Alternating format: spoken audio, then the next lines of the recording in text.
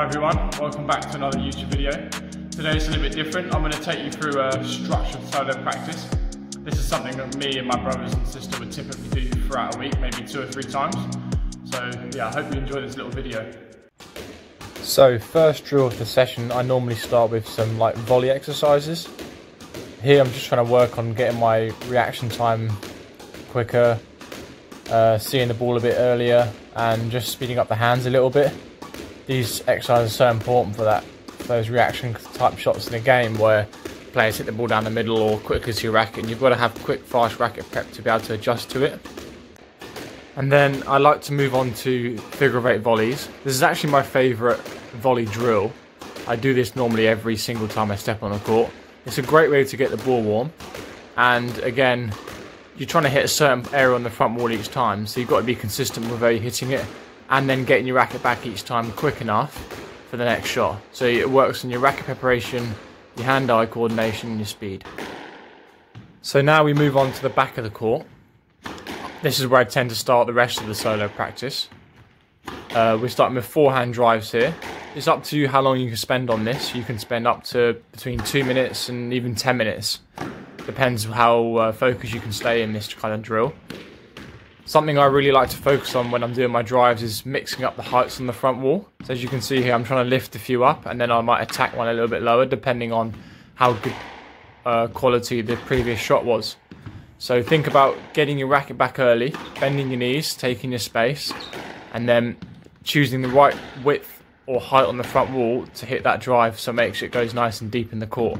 I think a lot of times people are using the wrong heights, and then the ball always ends up landing short, or they overhit it way too much. So spend a lot of time on here practicing keeping the ball super straight and tight. Get it clean against that side wall so you build your confidence up.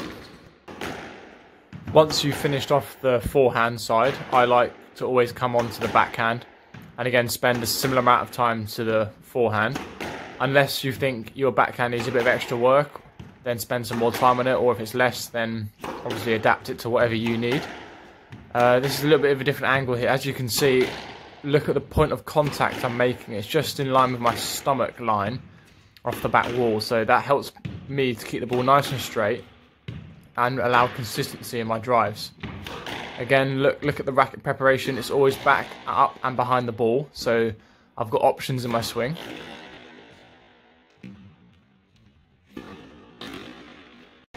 Now we're moving on to some variations at the back of the court. So on the forehand side here, we're doing drives with a straight drop option. I tend to do 3 or 4 drives at one time, and then I'll put in the straight drop. Some of the focus points here are having the same swing preparation for both your drive and drop, so that the shots look the same and that your opponent doesn't know what you're going to do with the ball. If you look at this example here, you can see my racket preparation is in the same position for the drive as it would be for the drop here. So practice that. Now we're moving on to drives with a cross court. So here you're looking to have 3 or 4 straight drives and then add in the cross court, and then you're trying to practice straightening up that drive from the other side. On these cross courts, think about using different heights and paces. So you might want to chuck in a cross court lob which goes over your opponent, hits the side wall and lands in the back corner, or use the cross court kill that lands flat and low, or like a medium pace cross court where it hits the side wall behind the service box. This way you'll have some good cross courts ready for when you play your next games.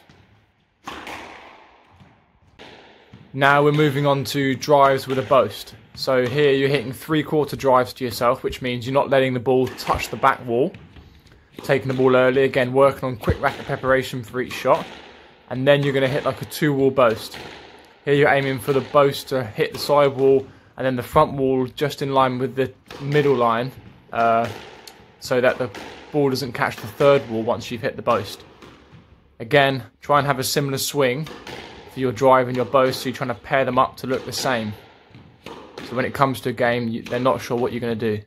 Now we move from the back of the court to the middle of the court. So this one's just fast volleys to yourself on the short line. Repeat this on both sides, both forehand and backhand, and think about quick, sharp racket prep with a nice short backswing. Now I like to add in some variations on the volley. So in this drill it's volley drives with a volley deep option or a volley kill option.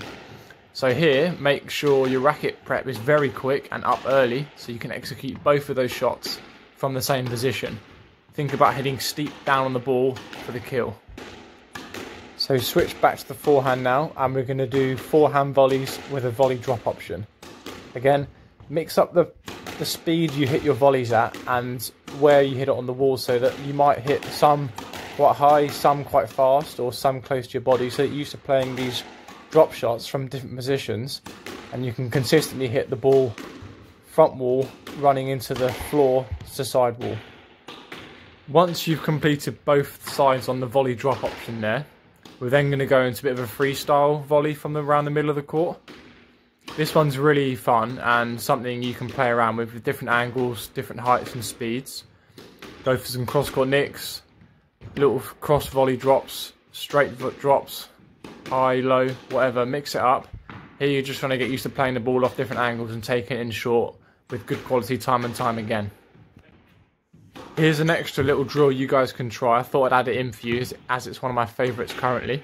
It's a cross-court volley feed, and you're stepping across diagonally onto the ball and taking the ball just out in front of you. Think about getting your racket head out in front and your movement in line with a short line, so taking the ball early. And then the final point here is to think about hitting the volley drops, hits the front wall, floor, and then runs away into the side wall, so that in a game the ball is always running away from your opponent. Next up, cross-court nicks. What would a solo practice be without some nick practice? So here, I'm actually hitting these ones behind the service box line, because sometimes in a game, ball can come quite high and deep and you might have the angle to hit onto. So practice these from this position. A lot of people practice it too far in front. It's not that realistic. So hit it quite deep into the court. Mix up the height of the feed, so you're used to hitting from different heights and angles on the ball. And then on this one, make sure you follow through down and across the ball to drag it towards the nick each time. Now we've completed the middle of the court, we can then come to the front where we're taking the ball in short a lot more. So here we're just practicing straight drops off a straight feed. Think about having a nice open face racket. You're trying to put a lot of cut and bite onto the ball so that it stays nice and short. As soon as it hits the wall, it then cuts back down. Mix up those feeds again, because you want to be playing these shots from different angles. Nice follow through towards the target as well. Again, I like to spend 5 minutes each side doing these ones, and I highly recommend using a red dot ball for your drop shot practice, because it's a little bit unrealistic using a double dot after about a minute or two, because the ball gets really cold. So this is time to change the ball to a red dot or a single dot in your solos for the drop shot practice and the front area, so that you're actually playing a ball off a bouncy ball. It's really important. Once you've finished playing those drop shots off a straight feed, where you're running it into front wall, floor, side wall, we're now going to hit the drops off a boast. So here you're actually aiming to hit the nick and get the ball to roll. You've got the angle here to do so, so make sure again you get your racket up early ready. You're cutting that ball in with a nice open face racket.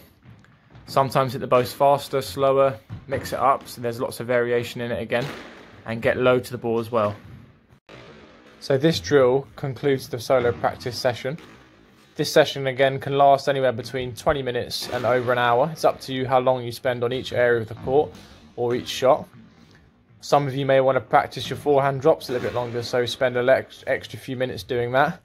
If it's your drives, then spend more time on your drives. Nothing beats practicing as much as possible. Spending time on your court is how you figure things out for yourself. And then always at the end, you've got to have some fun. Go and try some trick shots. I've got plenty on my Instagram and YouTube channel, so if you want to see more of these, go and check it out and yeah, enjoy. So that's the end of the solo. I hope you enjoyed watching that. That's a typical kind of session of what I'll get up to. I start with the back of the corners, move up into the middle of the court and into the front. Yeah, give these exercises a try, play around with it, be experimentative. That's the way you improve. Try training with different angles, heights, paces, whatever. That's how you improve. And yeah, hope you enjoy it.